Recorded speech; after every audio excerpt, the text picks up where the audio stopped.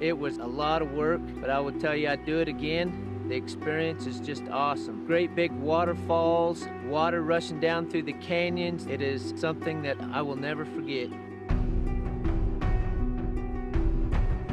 Oh, great horses. I love these horses. John's horses were just spectacular. You know, they pack well, they ride well. Appreciate everything you guys done for me. Showed me some good adventures on the mountain with the horses too. That was a long lost dream of mine that I always wanted to do. Finally got it done.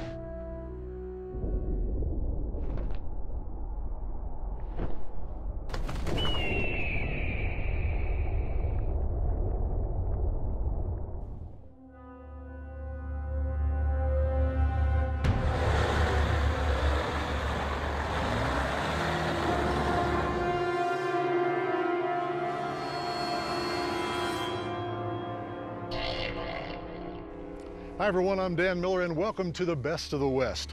You know, when John Porter headed into the Absarokas with sheep hunter Dick Padgett, they had no idea they would be staring in the face of death. Get her? Yeah, but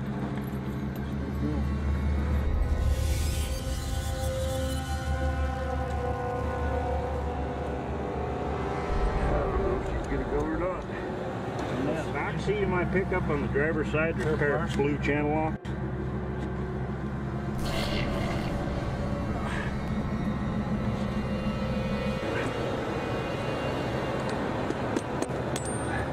That's what I'm talking. Oops. What's happening, John Porter? Well, I had to chain her up, started sliding backwards. I was right behind Matthew and hit an icy patch here and nowhere else to go, so I had to catch him. I had to match speed to the back of the horse trailer, and I managed to do it without bending the trailer door very much. I'll have to look at my grill guard afterwards, but kind of matched speed with him and then applied the brakes, got him stopped. So could have been ugly. Big old hill off of here.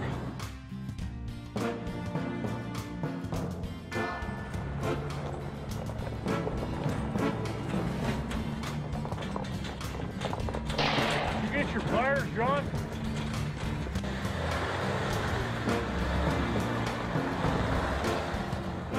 I knew it was a little bit slick, but I didn't think it was going to be quite that bad, and just started spinning all forward and sliding backwards. There wasn't much I could do about it. I hit the brake, felt the bump behind me, and saw John's headlight up against the trailer, and figured he was helping shut me down, and the only way we could get the horses and trucks saved. We had a long way down off that bank.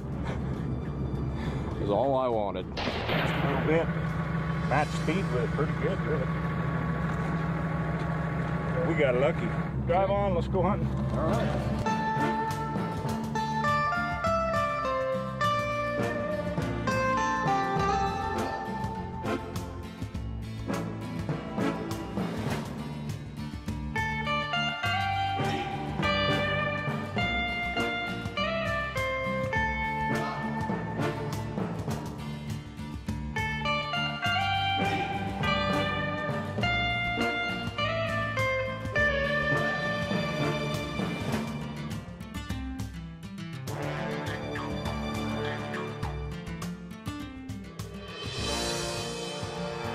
I've waited pretty much most of my life for a sheep permit. I've been putting in for about 30 years. I finally got the opportunity and hunted my whole life, but there really wasn't anybody I wanted to trust with my sheep permit other than Morning Creek Outfitters and John Porter. Just need a taller horse. I have to find a taller stump. I've probably got 45 years of hunting experience, but it's been mule deer and elk. Like I said, this is my first sheep permit. I might find something new that I'd like to do, except I don't know if I can wait another 30 years for another permit.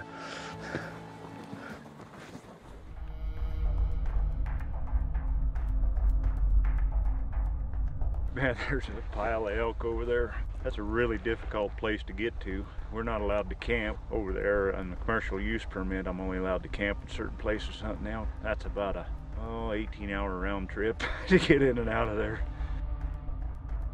We got the boys out with some elk hunters right now, and we might have to go get into some of them, but that's a pretty major expedition. Our biggest challenge on this hunt so far has definitely been the weather. We started out, it was really cold and snowing, and now it's warmed up quite a bit. And, the weather's still not really cooperating. The mountain's been socked in off and on all morning, but we're going to work it out. We'll wait on the weather if we have to. Man, now I tell you, if you say these guys aren't hunters, then you've been in a tree stand too long. Not only did they have to survive the icy cliff sides, but John and his crew had to wait out the harsh weather patterns that the Absarokas are infamous for. However, persistence always pays off, especially in the mountains. Hey, welcome back to the Best of the West. I'm Dan Miller. If you're just joining us, John Porter is guiding his hunter Dick Padgett on his very first sheep hunt. Now, Dick has been waiting for this for 30 years, 30 years. And now it's down to him and the mountain.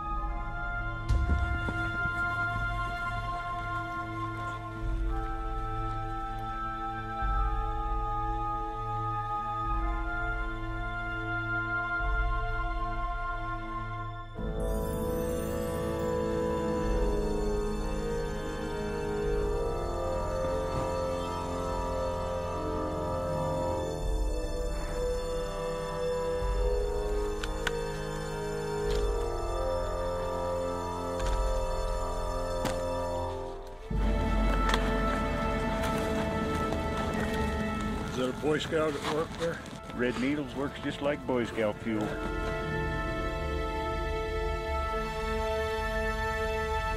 Well, our weather turned pretty sour on us here. It's snowing hard. Looks like it's going to stay a while. Looks awful dark up country. I did get about 20 minutes there to glass a bunch of that. Didn't even find any tracks that really interested me that I thought were ram tracks. So what we're going to do is my nephew is guiding a elk hunter here, and they killed a bull just underneath the hill here, so we're going to go down here, help him pack up that bull, pack it out, see what the weather does a little later. But you know, that's one of the things we do a lot, especially in this area. I have these sheep hunters come pretty late, and we end up with some snow days, but also have some other guides running around hunting elk, and oftentimes they spot some rams for us too. So let's go have a look at this bull, see what they did. I know they only shot one shot, so wherever it landed, that was that. Dark on the bottom side too. Now here's something new for you folks. Little Flatlander Culinary School, how to burn a pizza.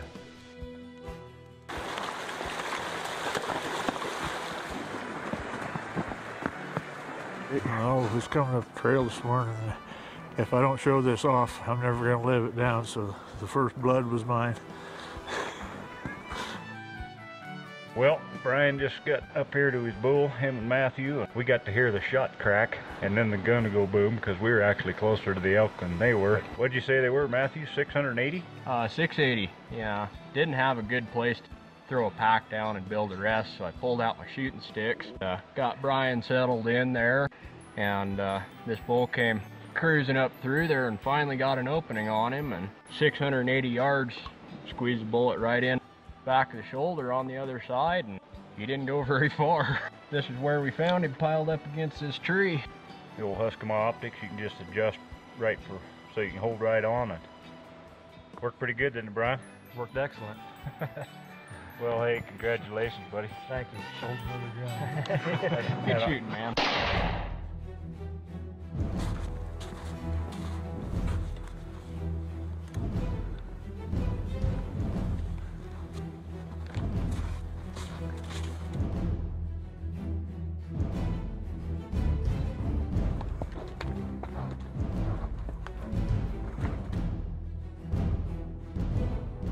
Well, finally found what we're looking for over here, I think. 10 rams in a pile. Pretty good ram.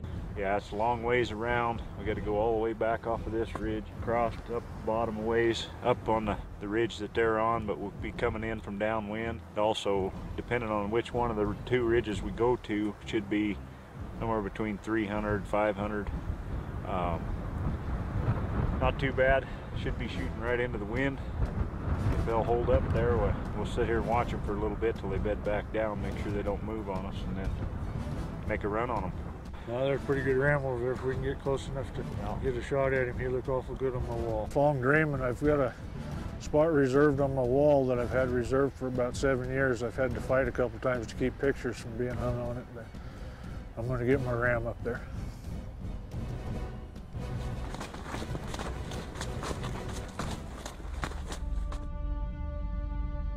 Old Dick sounds pretty determined, doesn't he? The rugged mountains of Wyoming can break a man, or they can make him. And like most mountain stories, this one's not over yet, but trust me, when this one ends, you'll be talking about it for days.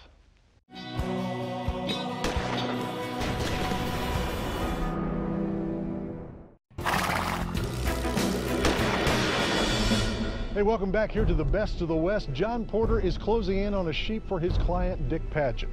But the mountain isn't finished throwing obstacles their way just yet.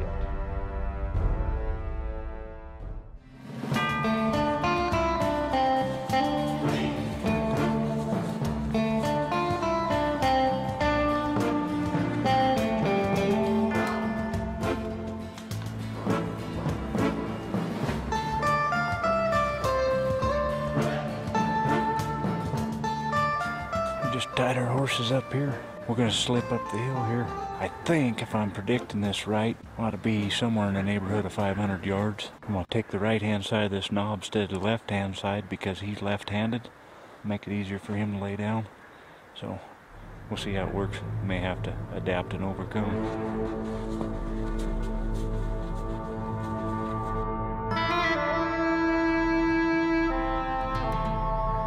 6:13.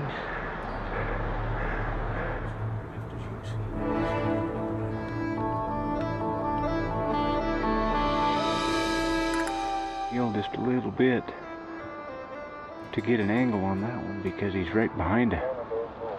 A little bit, Dick.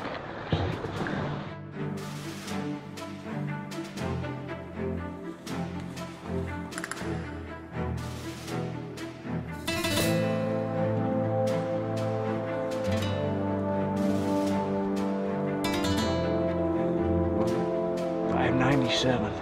See the one stand? Yeah. I'm with you. Do you see which one he is? Though? Yeah, the one laying down. The big dead tree. He's laying down to the right. He's the highest one of the two, of the three, right? Of the three, yeah, just to the left of that great big dead tree. Right. We've got a pretty strong wind, but it's pretty much just a headwind. Variable about 5 to 15. A little bit of snowflakes I see is blowing from the left. Hold clear up on the front end of his shoulder.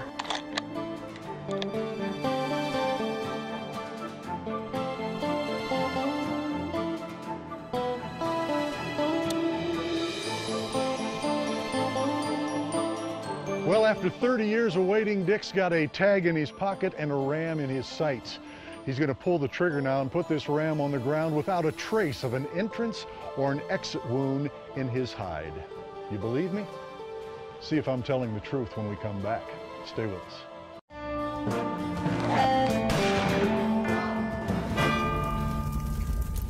Hey, welcome back. Well, if you've been watching us on this show, you know that John Porter's got his client on a trophy ram at 600 yards. You also know we've been hinting at this incredibly precise shot the entire show. You've waited long enough. Let's see how this hunt unfolds. A little bit of snowflakes I see is blowing from the left. I have you hold clear up on the front end of his shoulder.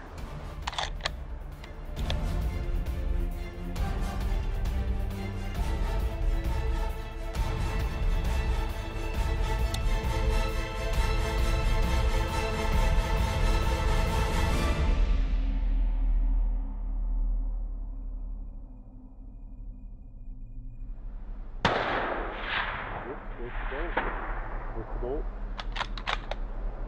It hit in front of him. He's one standing facing right towards you. That was a good one. Right in the center. You crunched him.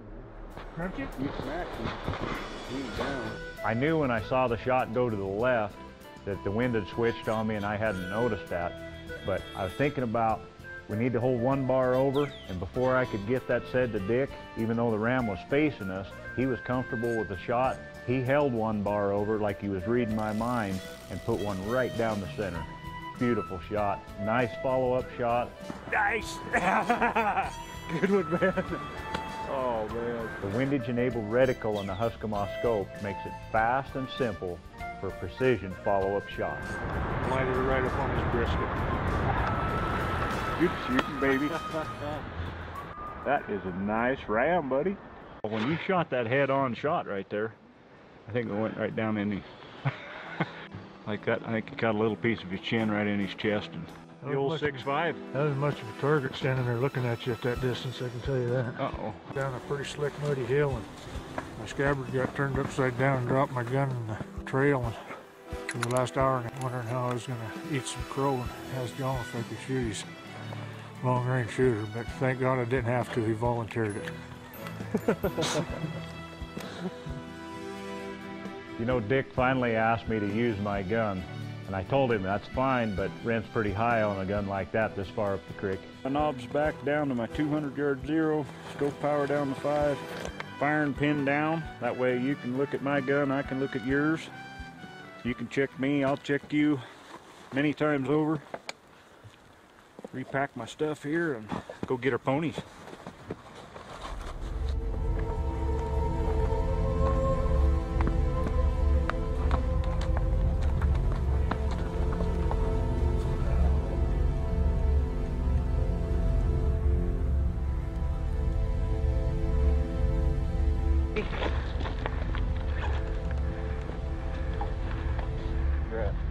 Dick had his mouth open because you stuck it right down in his mouth.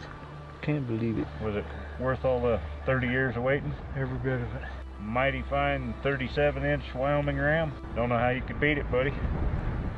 And a mighty fine shot. Thank you very much. Good one, man. I love it. See this right here is his lamb tip. Okay. That's 1.5 years, 2.5, 3.5, 4.5, 5.5, 6.5. I don't even care about the halves. You know, while on a hunt like this, a lot of the guys are really focused on the trophy and the spot they got picked out for it on the wall. But at the end of the day, when a guy comes home and he looks up on that wall, when he sees that animal, what he remembers is the friendship, all the details of the hunt. That's what'll stick in his mind for the rest of his life. Oh, I think that'll ride for a little ways. Another day in paradise. Off the hill.